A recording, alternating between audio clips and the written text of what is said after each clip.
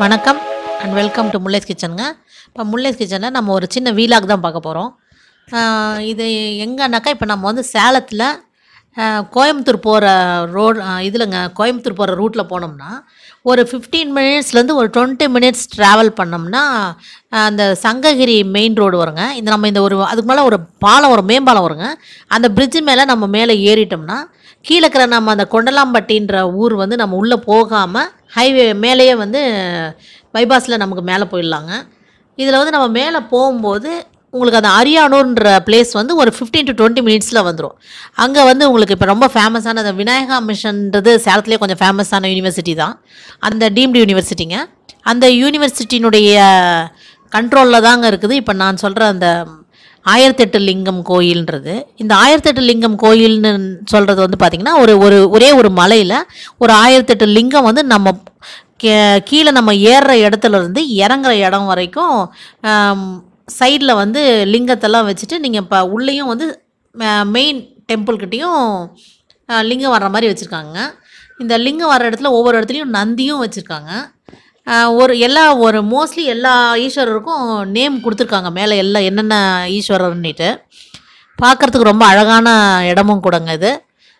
இது பார்த்திங்கன்னா நம்ம இந்த பைபாஸில் நம்ம மேலே ஏறும்போது பார்த்திங்கன்னா நல்லா லெஃப்ட் சைடில் ஃபுல்லாக தென்னை மரம் பார்க்கவே நம்ம கண்ணை பறிக்கிற அளவுக்கு வந்து அந்த பிரிட்ஜு ஏறும்போது தான் நம்ம இவ்வளோ தென்னை மரம் இருக்கா இந்த இடத்துல அப்படின்ற மாதிரி ஆச்சரியப்படுற அளவுக்கு தென்னை மரங்க ஃபுல்லாக அவ்வளோ பசுமையாக நம்ம கண்ணுக்கு தெரியுதுங்க. இங்கே என்ன ஃபேமஸ்னால் இந்த கல் மாவு அரைக்கிற பிளேஸ் எல்லாம் ஒரு 3-4 இடம் இருக்கும். அதே மாதிரி கோலப்பொடியெல்லாம் இங்கே சேல் பண்ணுவாங்க ஒரு பர்டிகுலர் இடத்துல. நம்ம பாந்திவேல் நம்ம போயிட்டுருக்கும்போது பார்த்திங்கன்னா சேலம் ஸ்பெஷல் மாம்பழம் வண்டியில் போயிட்டுருக்குது. பார்க்கும்போதே கண்ணை பறிக்கிற மாதிரி இருக்குதுங்க மாம்பழம். இப்போ நம்ம அந்த நேரம் நம்ம அங்கே ஸ்ட்ரெயிட்டாக நம்ம போயிட்டே இருக்கும்போது அந்த சங்ககிரி ரோட்டில் போயிட்டுருக்கும்போது நம்ம அந்த பிளேஸ் வந்துருச்சு பக்கமாக.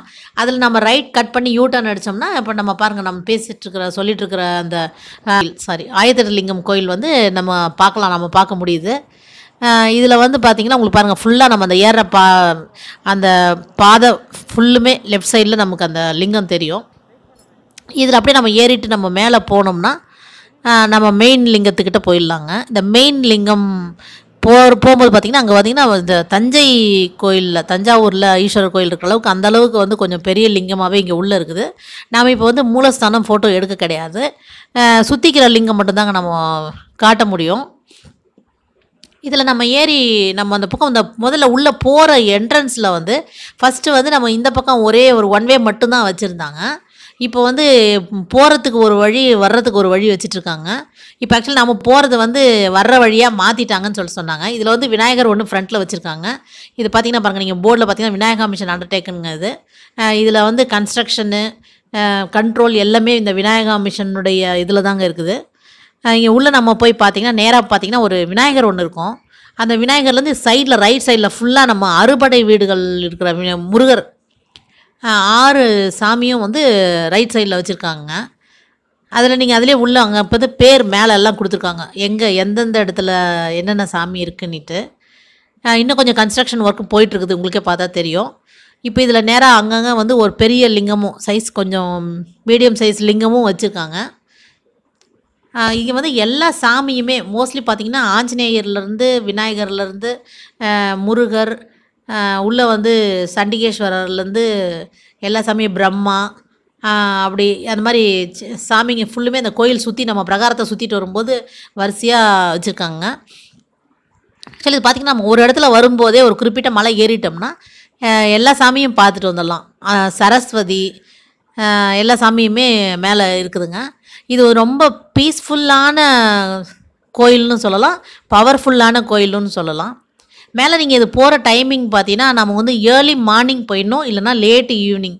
அதாவது வெயில் வர்றதுக்கு கொஞ்சம் முன்னாலேயும் வெயில் தாழ்ந்த பின்னாலேயும் நம்ம போனோம்னா கொஞ்ச நேரம் நம்ம டைம் ஸ்பெண்ட் பண்ணிட்டு வர்ற அளவுக்கு வந்து இந்த கோயிலில் வந்து நல்லா இருக்குது. நம்ம குழந்தைங்கள கூட்டிகிட்டு போனாலும் கொஞ்சம் நம்ம ஸ்பெண்ட் பண்ணிட்டு வர அளவுக்கு இருக்குதுங்க கோயில். உங்களுக்கே இதை பார்க்கும் போதே தெரியும். நம்ம ஏதாவது ஸ்நாக்ஸ் ஏதாவது சாப்பிட்டு கொஞ்ச நேரம் ஸ்பெண்ட் பண்ணிட்டு வரலாம், அந்த மாதிரி தான் இருக்குது கோயில். அங்கேயே வந்து செடிங்கெல்லாம் நிறைய வச்சு அதை பராமரிச்சிட்ருக்காங்க, நல்லா ப்ராப்பராக பண்ணிகிட்ருக்காங்க. இதில் வந்து பார்த்திங்கன்னா அந்த லிங்கம் பார்த்திங்கன்னா எனக்கு தெரிஞ்சு ஒரு 17லேருந்து ஒரு 20 அடி இருக்கிற மாதிரி எனக்கு தோணுச்சு. ஆனால் அவங்க அங்கே ஒரு ஐயரை கேட்கும்பொழுது வந்து 22 அடி லிங்கம்னு சொல்லிட்டு சொன்னாங்க. நம்ம இந்த லிங்கத்தை பார்த்துட்டு நம்ம திருப்பி நம்ம ரிட்டர்ன் வெளியே வந்தோம்னா கொஞ்சம் மேலே ஏறுற மாதிரி கொஞ்சம் மறுபடியும் திருப்பி மேலே ஏறி அம்மன் சன்னதி வருதுங்க. இப்போ இது அம்மன் சன்னதி. இதில் பார்த்தீங்கன்னா இந்த லிங்கம் அம்மன் சன்னதி பார்த்தீங்கன்னா ராஜராஜேஸ்வரி அம்மன் டெம்பிள்னு சொல்கிறாங்க. இது வந்து ரொம்ப அமைதியான அழகான இடமாவும் மேலே இருக்குது. இதுலேருந்து நம்ம ரிட்டர்ன் வர்றது வந்து பாருங்கள், இந்த ஆண்டிவே இப்போ நம்ம திரும்பி வரும்போது அந்த விநாயகா மிஷனுடைய ஃபவுண்டேஷனுடைய ரிசர்ச் ஃபவுண்டேஷன்னிட்டு அந்த கேட் வழியாக தான் நம்ம வெளியே வரோம். இதில் வெளியே வந்தோம்னா நாங்கள் வந்து இந்த பக்கம் வந்தோம். ஆனால் வந்து ஃபஸ்ட்டு நம்ம ஏறும்போதே இந்த பக்கம் தான் ஏறணும், அந்த பக்கமாக ரிட்டர்ன் வரணும்னு சொல்கிறாங்க. இது பார்த்திங்கன்னா ரொம்ப நல்ல அழகான கோயில். நீங்கள் உங்களால் முடிஞ்சால் நீங்கள் வர்றப்போ சேலம் வர்றதா இருந்தாலும் சரி, சேலம் வர்றப்பையும் சரி, இல்லை வேறு ஏதாவது நீங்கள் ஆந்திவே இந்த பக்கம் போகும்போது நீங்களும் இந்த கோயிலுக்கு போய் பாருங்கள். ரொம்ப நல்லா அழகான கோயிலும் கொடுங்க. ட்ரை பண்ணுங்கள். வரும்போது நீங்கள் வந்து பார்த்துட்டு கமெண்ட் பண்ணுங்கள். தேங்க்ஸ் ஃபார் வாட்சிங்.